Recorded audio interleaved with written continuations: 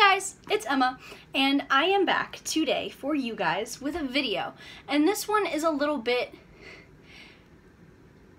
different than what I normally put out on my channel. Frequently, I've seen, videos about letting the person in front of me decide what I order, or my pet picks my makeup, and even Books and Lala made a video about books decide what I eat for 24 hours. So I'm sitting over here thinking, Emma, should you hop on the bandwagon? Yes, I will, and I am. And so now, as you can probably tell from the title above, in this video, my cat will be choosing what books I read, but not just any books. My childhood books, and not just any childhood books. The childhood books from when I was a toddler. A little stinky little thing running around in diapers. And I got 9 of them with me here today. I went through such a crippling stage of nostalgia when I found all these. Holy crap. So I have all 9 of these books numbered out on a page. And then I have a 10-sided die. And what I'm going to do is I'm going to roll it twice, and whatever numbers I get, the corresponding books I'll pick out. So I'll pick out 2 books each time.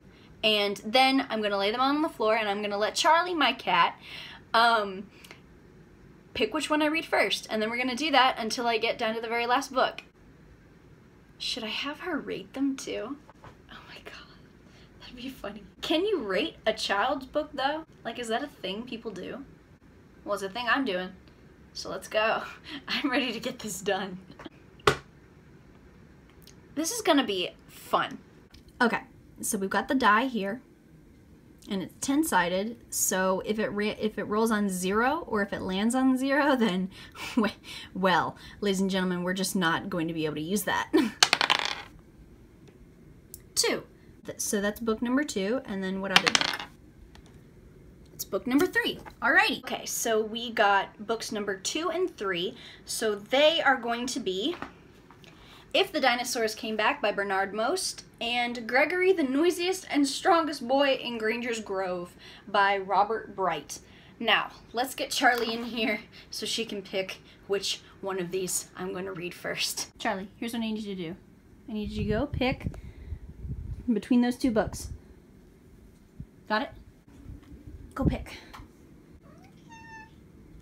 This could take a while.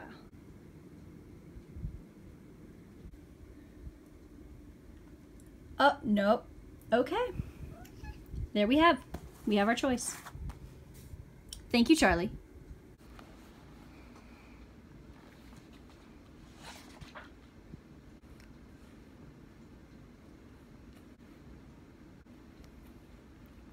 Do you mind?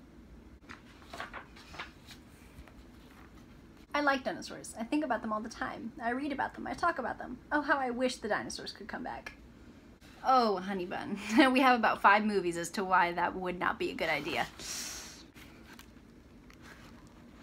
Having to ride a dinosaur like that, almost like a horse, with no saddle. Riding bareback hurts after a while. I can't imagine that they would make saddles for dinosaurs. Illogical. If the dinosaurs came back, we wouldn't need any more lawnmowers. Or you could just get a goat. If the dinosaurs came back, they could help lumberjacks chop down trees. I feel like that would be so uncomfortable for the T-Rex. The head angle with which they would have to take on in order to chop down a tree would have to be like, they would have to turn their head to the side. They get a massive crick in their neck. Bruh, I hope their insurance would cover that. Would work unions support dinosaurs, do you think? They would have to, don't you think, if the dinosaurs could take these jobs?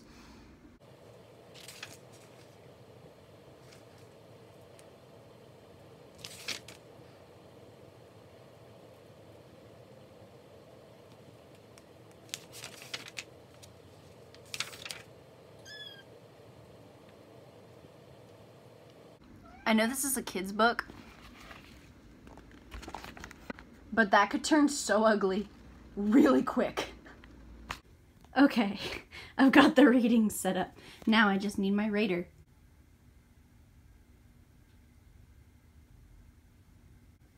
Charlie! I'm not a rating. Okay, maybe if I stand over here. Did she really just touch 5 stars? Did you really just give If the Dinosaurs Came Back 5 stars, Charlie? Now that Charlie rated If the Dinosaurs Came Back, Now, by default, I'm gonna read Gregory. For Kenny. You bastards! They killed Kenny! Gregory is just a flex god. He's really out here saying, I can do all these things better than everybody. Like, even the animals, dude. Nobody is safe from Gregory's savagery.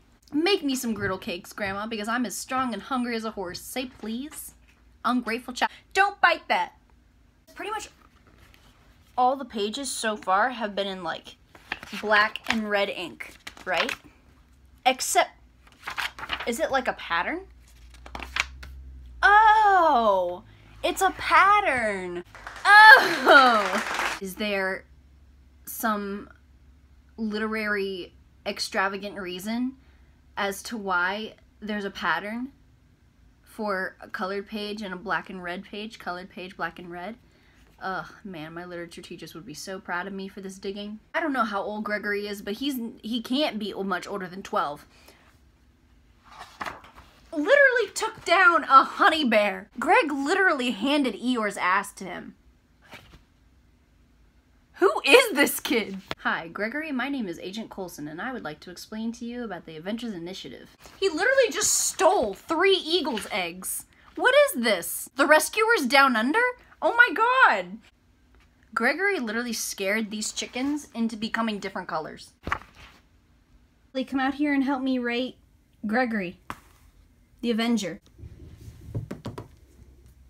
Dang, okay, 3-star. You're a tough critic, Charlie. Okay, so now we have to roll for the next 2 books. Okay, we got book number 1, and then book number 9. Okay, so we got books number 1 and number 9, and book number 1 is Katy No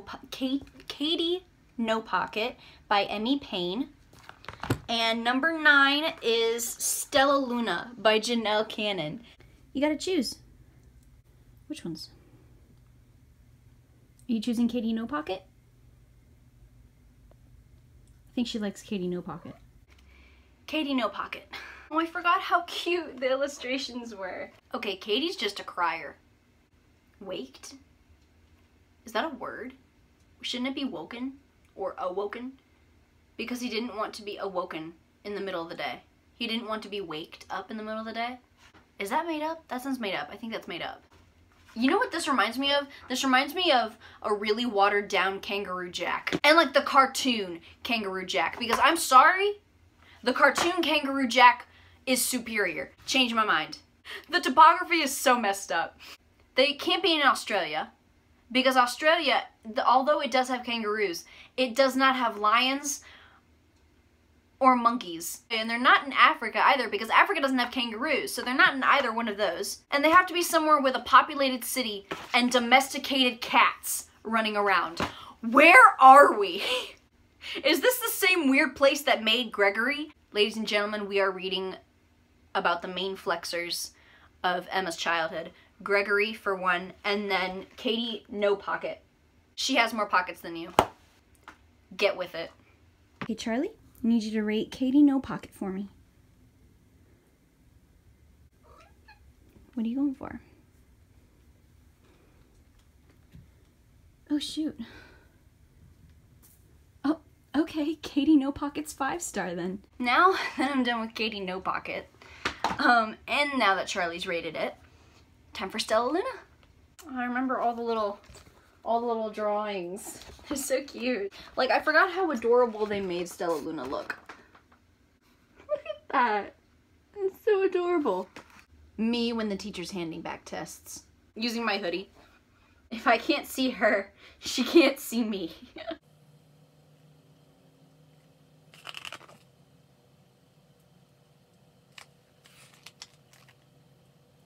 I remember how mean the mama bird was.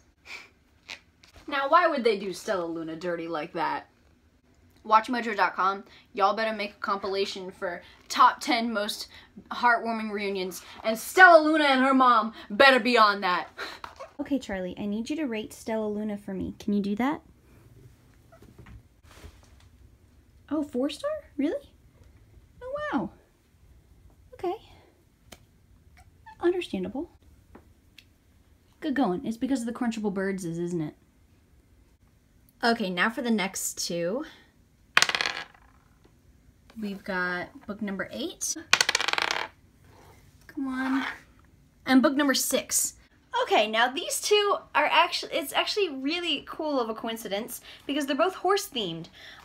We have book number 6, which is The Horse Who Lived Upstairs, by Phyllis McGinley. And then we have Snow Ponies by Cynthia Cotten. What do you think? Snow Ponies or The Horse Who Lived Upstairs? Oh.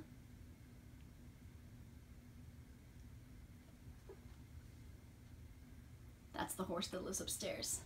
Good taste. Now, before I start this one, I keenly remember this book being one of my favorites as a little kid. It smells old, like that really old book smell. Joey's a horse who's completely discontented with his life because he doesn't live in a big red barn with a weather vane and it doesn't have a green meadow where he can run around. Instead, he lives in a brick building in New York. And you know what this reminds me of? This reminds me of Belle from Beauty and the Beast. I want much more than this provincial life kind of clownery. I did not like Belle, okay? I'm sorry, I just didn't. She's my least favorite Disney princess. I thought she was spoiled. Okay, but wait a minute. How does a horse live in an upstairs building in New York City? Oh, okay, so there's an elevator that's big enough for a horse to take it upstairs to the 4th floor where it's just a stable. Oh, and we've got the same like pattern that we had with like Gregory, where it's like just black and white one time and then it's color the next. Oh, maybe we don't. What? Ah! There's no pattern, there's no consistency. I can't do this, this isn't in my contract. It's almost like Belle was in Black Beauty, kind of. But as much as this book reminded me of Belle, and I don't like Belle, the illustrations are just absolutely gorgeous. Like, wow, loved it. It's just nostalgic. Okay, Charlie, The Horse Who Lived Upstairs. Go on. Getting your cat to pick books is so hard. Huh? What are you thinking? Like, now I know why people do this with dogs. I feel like such a bad cop right now, and there's no good cop to balance it. Shoot, she touched 2 stars. Really? Damn it. No. Okay. Charlie's gonna hate me so much. Now that Charlie has rated The Horse Who Lived Upstairs, now, by default, Snow Ponies by Cynthia Cotten. And this is probably one of my favorite books that I've ever read as a kid. Snow Ponies and The Horse Who Lived Upstairs are probably my 2 favorite children's books. Old Man Winter. Okay. Okay, how many ponies we got? We got 1, 2, 3, 4, 5. Okay, we have 5 snow ponies. You know what he looks like? He looks like the Santa that you would find at Walmart. Those big animatronic light up Santas. You know, the ones with the porcelain faces? Ooh. You know what this looks like? It looks like a Bella Sara moment. If I ever saw one. And like, the illustration in this book is just beautiful. Like, are you kidding me? Whoa, wait a minute. Okay, we got a lot more than 6 ponies. We got 1, 2, 3, 4, 5, 6, 7, 8, 9, 10, 11, 12. Old Man Winter's rich, alright? He got double the snow ponies we originally thought he had. He must have a lot of property too, if he just lets them roam around like that. Either that or he has very nonchalant neighbors. Still love it. Okay, Charlie, you have to rate Snow Ponies for me. Okay? Go for it. 5 star. Bet. Okay, we need books 4, 5, or 7. 5! Awesome. 4. Okay, so we got books 4 and 5, and book number 4 is Little Bear Visits His Grandparents by Renahan. And number 5 is That's Good, That's Bad by Joan M. Lexau. Lexau? Don't really know. What do you think? Huh? Oh? Are you choosing Little Bear? Yep. Little Bear visits his grandparents. Wasn't there a show on like Nick Jr. called Little Bear?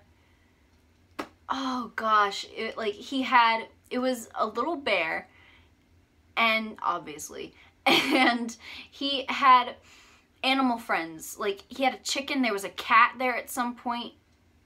Okay, can I just say something? The artwork for this book is amazing. Like even like look at the curtains. The scenery through the curtains. Wait, Goldilocks and them are friends? Plot twist! Whoa, whoa, whoa, whoa. Goldilocks should have stayed home. Does anybody remember Marvelous Misadventures of Flapjack? Goldilocks looks exactly like the genie from that one episode. The genie in the box, that's... Oh god. Oh no, it gets worse. They did Goldilocks so dirty. Suddenly, Little Bear stopped his playing. He turned to Goldilocks and asked, "Would you like to go see the attic?" "Oh yes," said Goldilocks. Little Bear took her by the hand and they ran up to the attic door.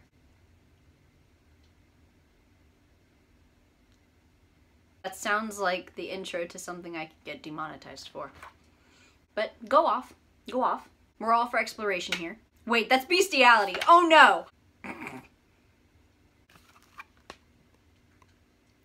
Nightmare fuel.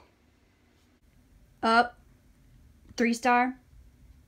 For Little Bear visits his grandparents, am I right? Yep. Now, by default, That's Good, That's Bad. The one that smells really old. That's Good, That's Bad. I remember my mother would always read this one to me. Oh my gosh, it's so old the pages are almost falling out. So run from me. Or what? The level of sass. Because this tiger is just like, so run from me. And the boy is like, eat me then. I have no more run in me. This kid has no business being that sassy in the middle of the jungle. This rhino always reminded me of the rhino from James and the Giant Peach. And just like how outlandish the rhino was and how scary it was. Like, bruh, are you kidding me? Tell me you would not be scared of a rhino like this. Look at its eyes. Tell me that's not terrifying. Like, imagine being chased by a 3-ton behemoth. With eyes like that, I would run too. And I don't run. And that's something you should know about me. If you ever see me running, you better start running too, because I never run. The only time I ever run is if something is chasing me. And if I am faster than you, that's a problem.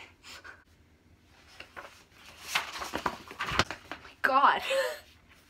Okay, Charlie, That's Good, That's Bad. Oh, nope. She went for 4 stars. Okay. Okay. And then, obviously, that would leave us with Chrysanthemum by Kevin Henkes. Or Henkes? Henkes? Henkes? Me too, Charlie. Chrysanthemum. She loves the way her name sounds when her mother wakes her up, when her father calls her for dinner, when she whispered it to herself in the bathroom mirror. Chrysanthemum, chrysanthemum, chrysanthemum. Okay. She's a little narcissistic. She's giving me Regina George vibes. So it's pretty much if Regina George was like a toddler, but also like a mouse. Chrysanthemum, chrysanthemum, chrysanthemum. If you whisper chrysanthemum 3 times in the mirror, does that mean she'll appear? Like Bloody Mary. And what would she do to you? Just put your hair in a bow. Chrysanthemum just loves her name. You know what? Good for Chrysanthemum. She's got confidence. She loves herself. So, pretty much, when Mrs. Chud takes roll call, everyone giggled when she called Chrysanthemum's name. So we got, these are her classmates, right? We got Dawn, Eve, Lois, Al, Les, Kay, Max, Sue, Bill, Pat, Tom, Sam, Ken, Joe, Rita, Victoria.